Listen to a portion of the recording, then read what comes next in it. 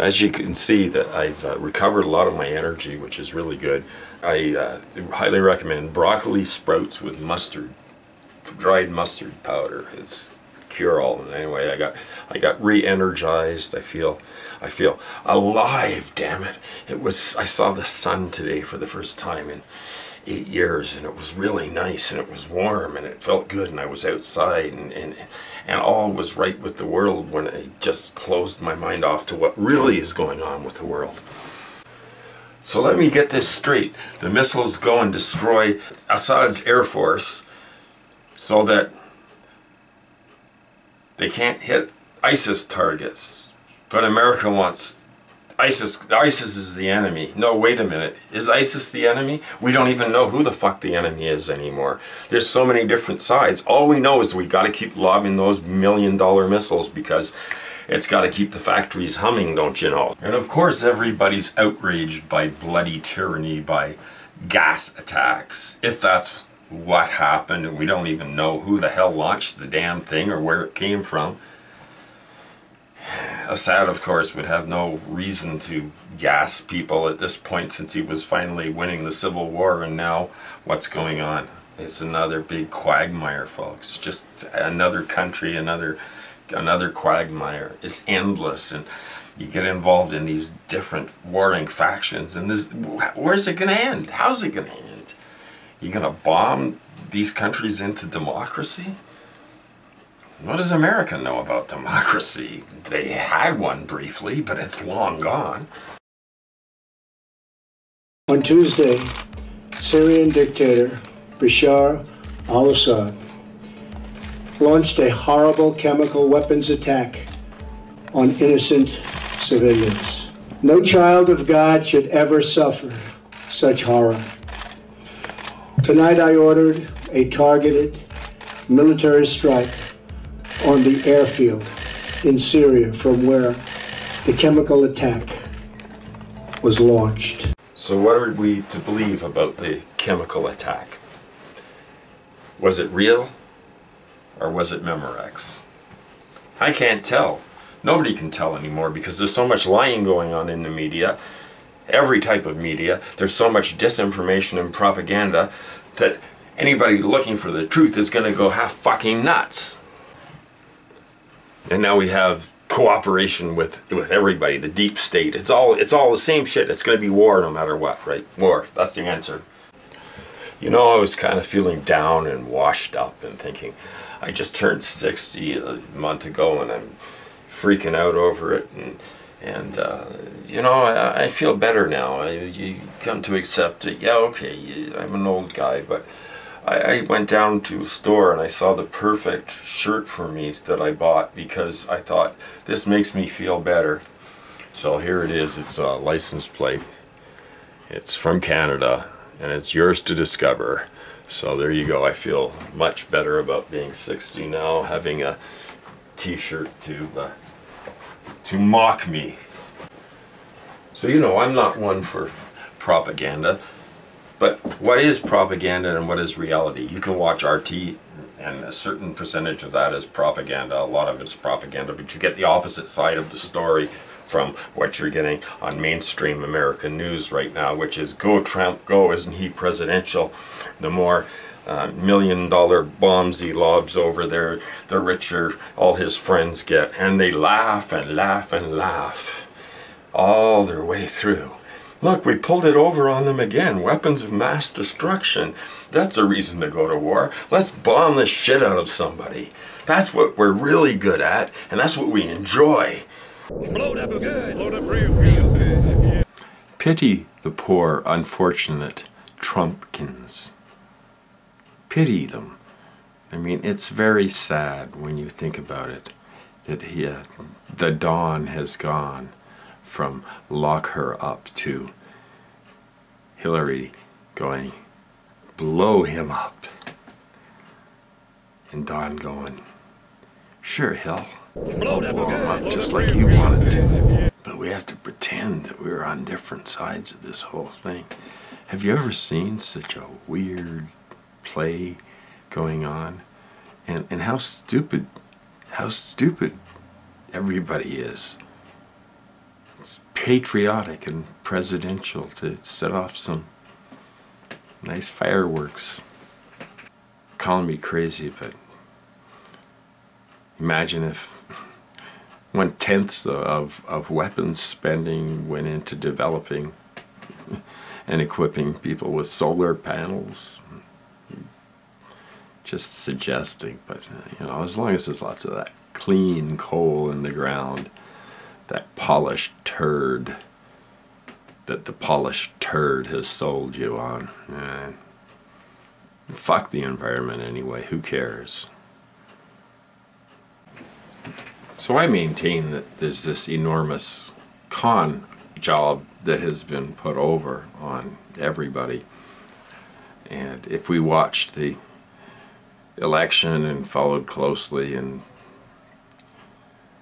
watched the games that played out and how both parties end up in the same fucking place.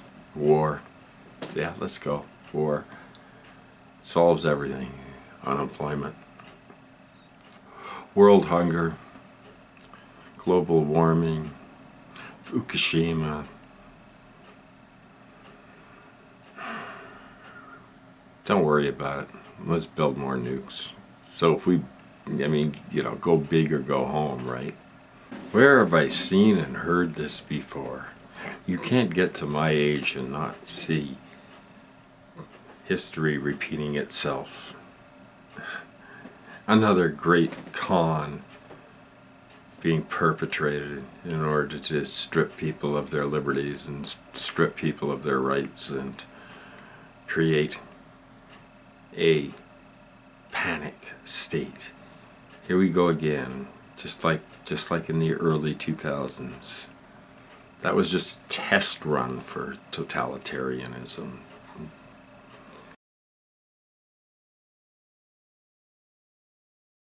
All these YouTube creators whining about the YouTube apocalypse. And what did you expect? Some of us have been saying this coming for years now, and I think the advantage I have is I never expected to make any money off YouTube, so I don't have anything to be disappointed about. It was some really big channel, like got $1, in revenue for some ridiculously huge amount of views. So, yeah.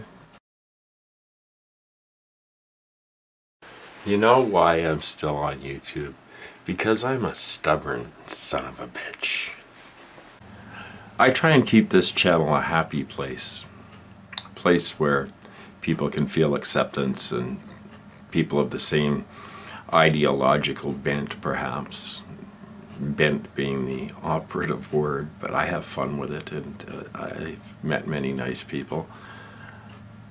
So I'm not trying to attract any negativity, or I'm not into arguing with people. I don't have the time, quite frankly, or the inclination.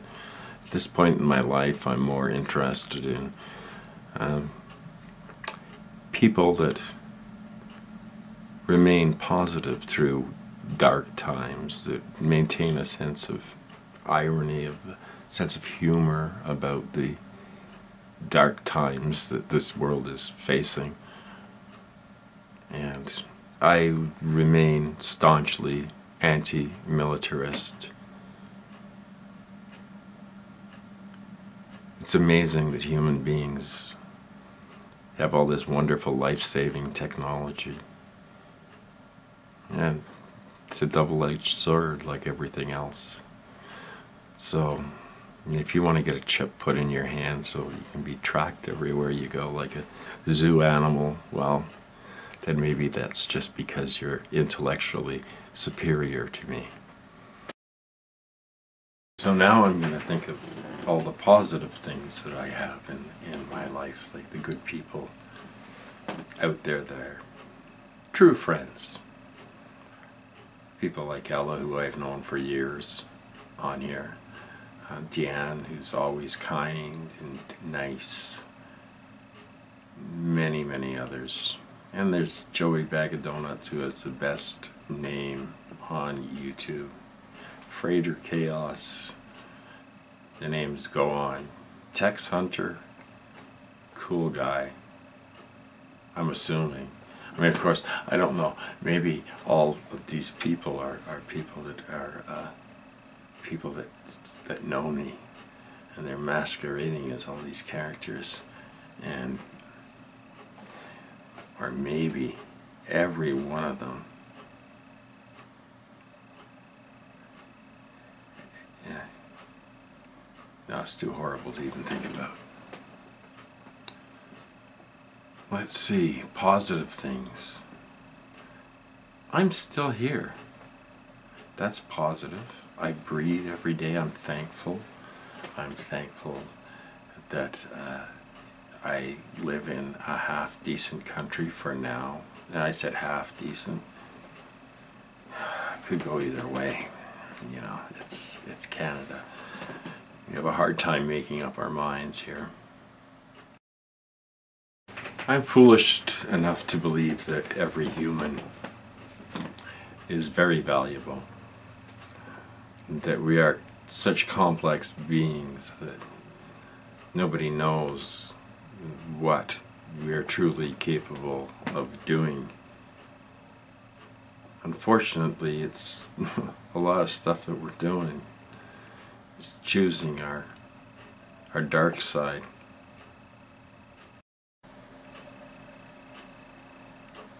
I count many positives in my life, but I want all people to have positives in their life. I don't think it's too much to ask that people just being a citizen deserve health care, deserve that at the very least, deserve not to be hungry or live in substandard housing. It's unnecessary in the West in wealthy countries. I think the only reason poverty still exists in these very wealthy countries, Canada, US, Europe,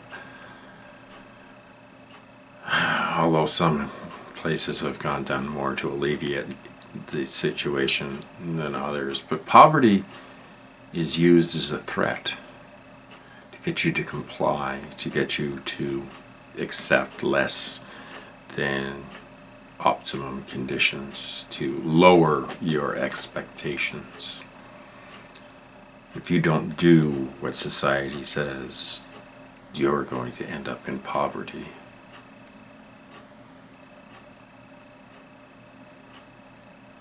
It's unnecessary for people to be sleeping in the streets. It's unnecessary. But I guess $1 million missiles come first.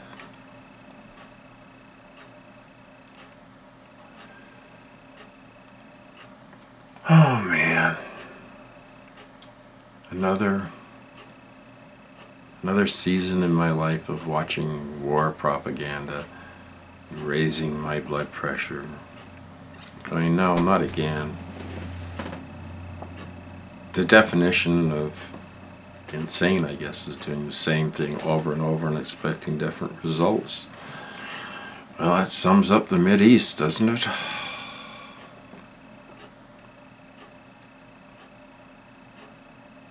Where are the diplomats?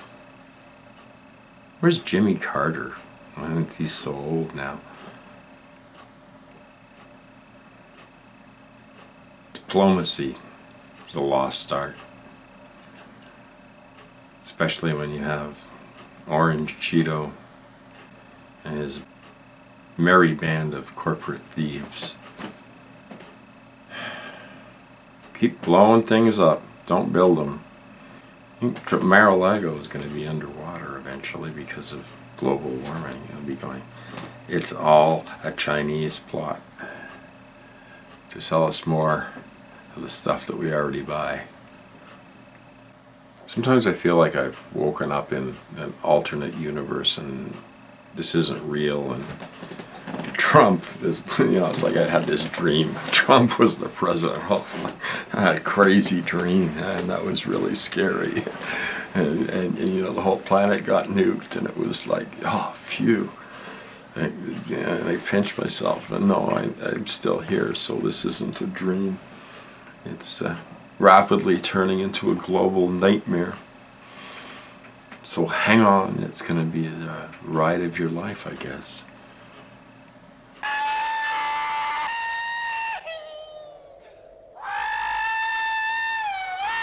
Well, that's all for now.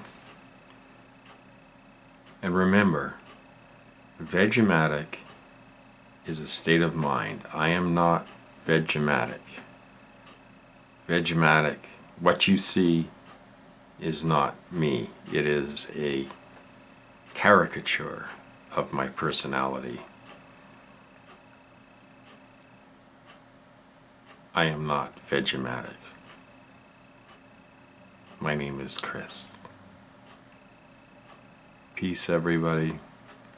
We can all dream about it. We can all wish for it. We can all fight for it. See you next time. Except for you. Get the fuck out of here.